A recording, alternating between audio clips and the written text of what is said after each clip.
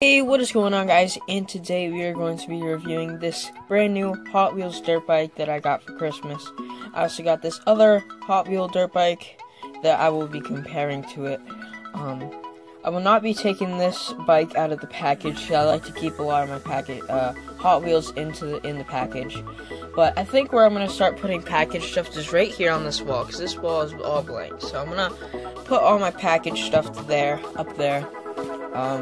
And then we'll just have to add. But anyways, welcome back to the channel. And like I said, we're going to be reviewing these two dirt bikes. So, well, we're not going to be reviewing this silver one. We're just going to be comparing it. I will review this soon, though. So, first, let's look at the packaging.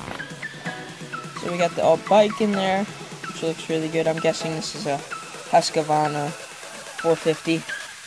Wait, gosh. Sorry about that. We had a little bit of a technical difficulty. But, it almost looks like this is a supermoto. And if you don't know what a supermoto is, it's a dirt bike made for the road. So it just has some street tires on it and make the gears a little bit longer. But, we got the big old Hot Wheels logo there. And this is in the Baja Blazer series. Baja Blazers, built for endurance, performance, no matter what the terrain.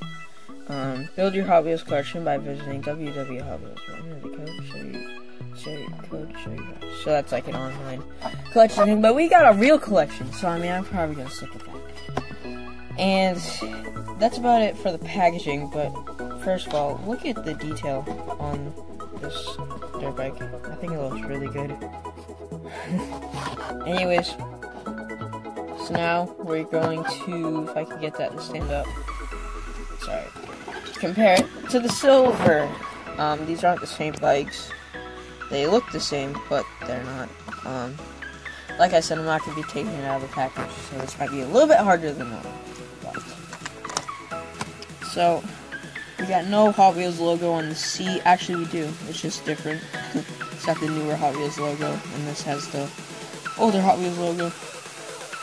Instead of a black flap for the number, it's a white flap, and it's not 07, it's 450 in red font. And then up front, we got all of this front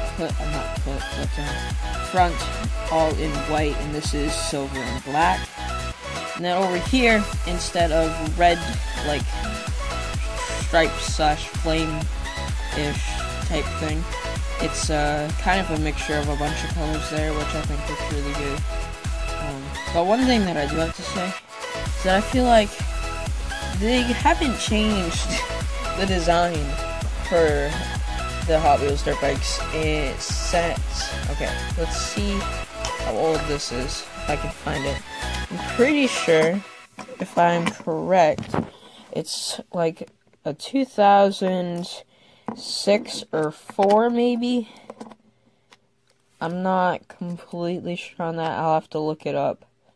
But yeah, they haven't changed in a long time though. As you can see. But very cool bike. I can't wait to get it on the wall. If you guys like these Hot Wheels reviews, please let me know down in the comments. And yeah, I'll see you guys in the next video. Bye now.